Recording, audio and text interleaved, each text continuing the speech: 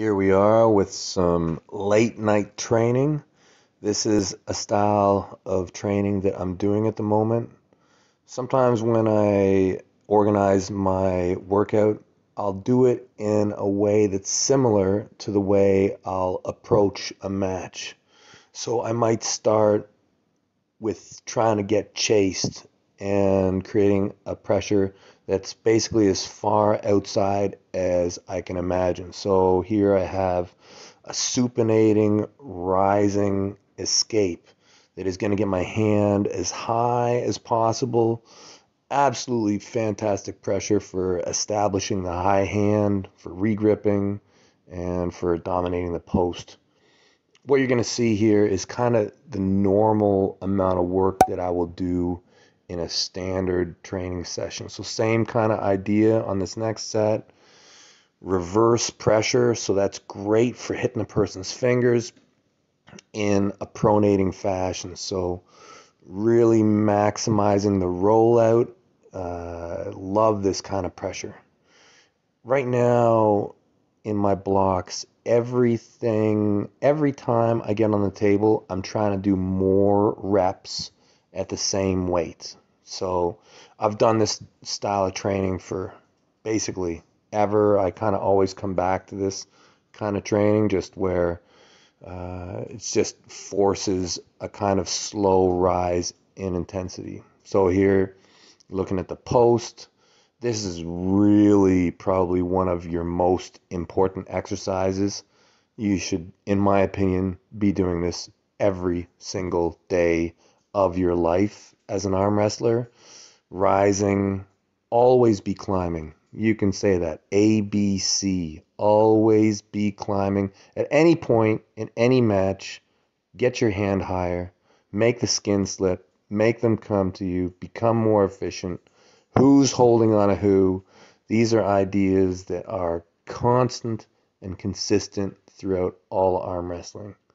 And the muscles heal really quick too. Here, I think I'm doing a set of 100. So uh, normally when I do this type of training, at the beginning of the day, I go heavy.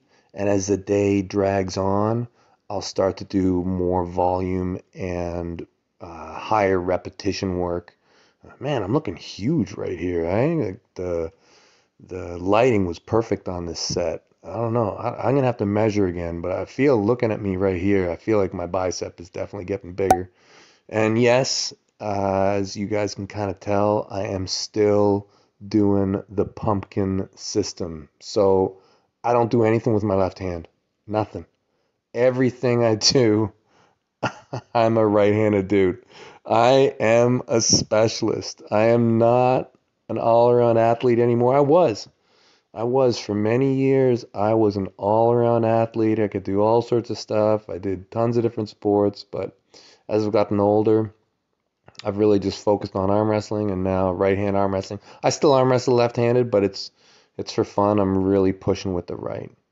So that kind of puts an end to this evening's outside portion of the circuit. So now we start to move into the meat and potatoes, start to move into the cupping and more inside portion of the training. So it is kind of the same way I approach a match. Normally, I will start to attack a person's fingers, work mostly on position and extension, and then I'll start to get my wrist involved. And towards the end, I'll start to bring in more and more of my bones.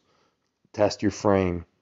That is the final thing in arm wrestling. And I find when I do those sets later, it kind of reduces my chance of injury as well. On to multi-spinner. This here is really, it's hard to say, but it's probably my very favorite exercise or workout tool, the multi-spinner. I think if I could only do one exercise, it would be multi-spinner, either high or low, depending on who my opponent was.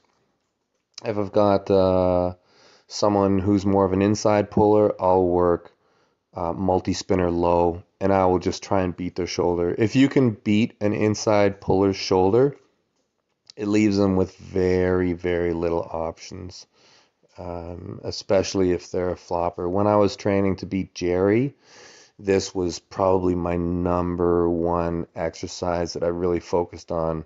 Multi-spinner low cup forces you to commit your shoulder and keep good hand position throughout the process. So it's a real test your frame type of move. And yeah, good times training late at night, you know. Cupinator. To me, this is kind of your super generic wrist trainer. I do like multi-spin, but just to get a full, even wrist attack, it's really hard to beat a cupinator, especially the way it puts the pressure right all the way out into your fingertips. It feels just like you're pulling in a strap, really isolating that wrist flexion part of the game. So now I'm starting to get that full, arm wrestling stimulus before I go to bed. I've basically touched on most of the vectors in arm wrestling, and we'll finish it off with a little bit of test your frame, get right in there. So when I do side pressure training, I'm really not doing a lot of side. I'm trying to get as far behind it with my shoulder as possible, so everything's lined up. Here I'm doing a supinating version of pressing. So this is all important stuff, and you can see before I go to bed, I've done the full spectrum from all the way outside, making a person chase me and climbing my hand, through the middle and all the way in.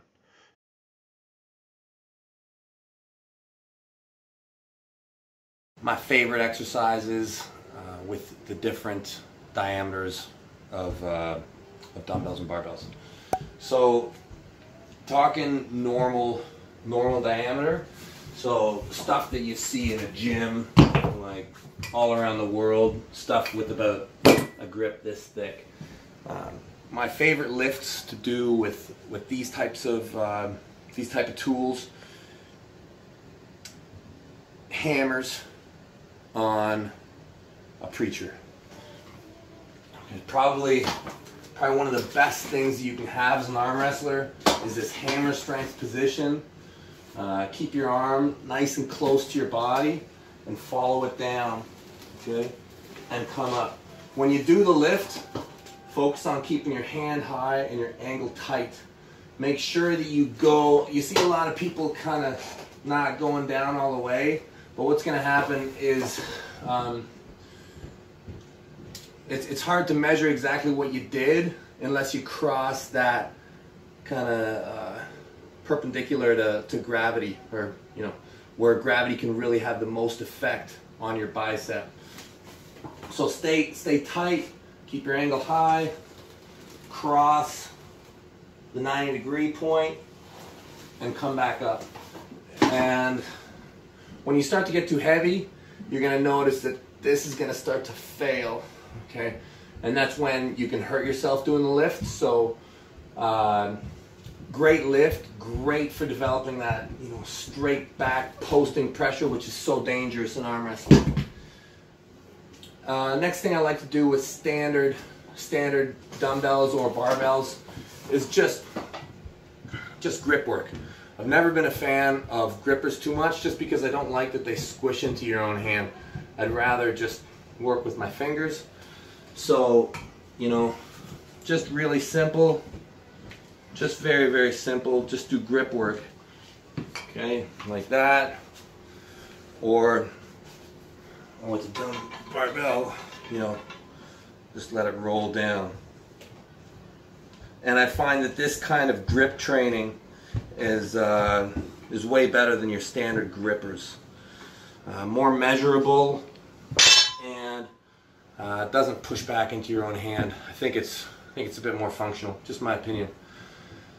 So when you're in the gym and you have these normal dumbbells, one of the first things that you want to do as an arm wrestler is thicken them up.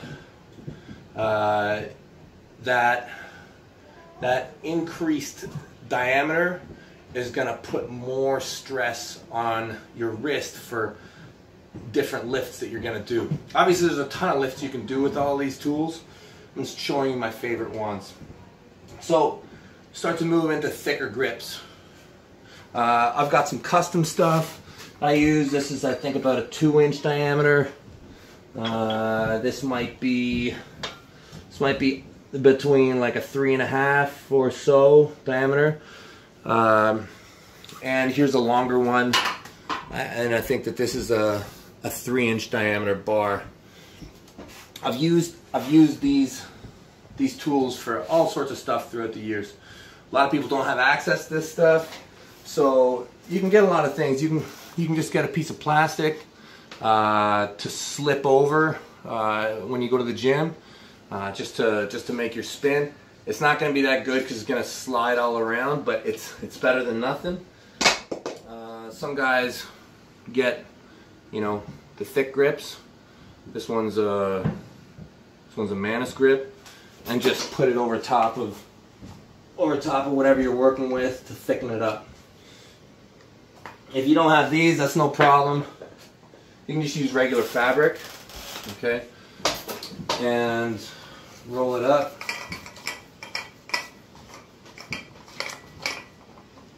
Or tape. A lot of people use tape, and once you have it thickened up, it's already going to start to have a way different feel, and it's going to start to get more out into your fingers.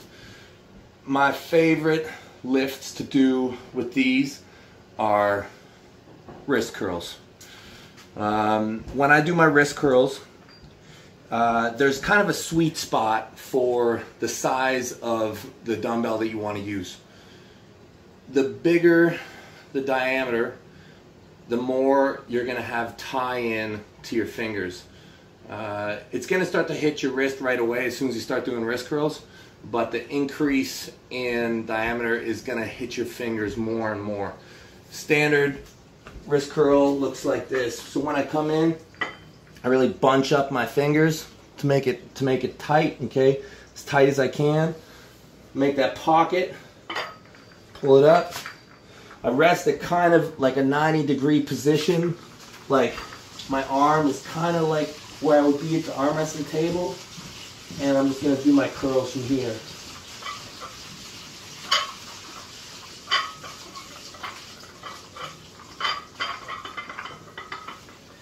So that's a 2-inch about. So it's got, you know, pretty good exclusivity on the wrist. Switch to a 4. And there's going to be way more finger tie-in, okay? So I'm going to feel the pressure quite a bit further out.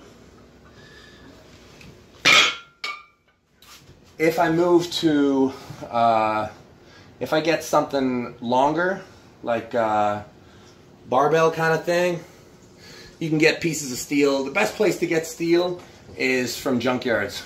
Junkyards, scrap metal yards, the best place to get, you know, cheaper steel to work with, and just do one-arm deadlifts, okay? So get in the spot where you're really just testing your 1RM. Just get locked in and lift, lift, lift. So that's really my favorite exercises with barbells, dumbbells, hammer, wrist curls, grip work, one-arm deadlift. Super simple.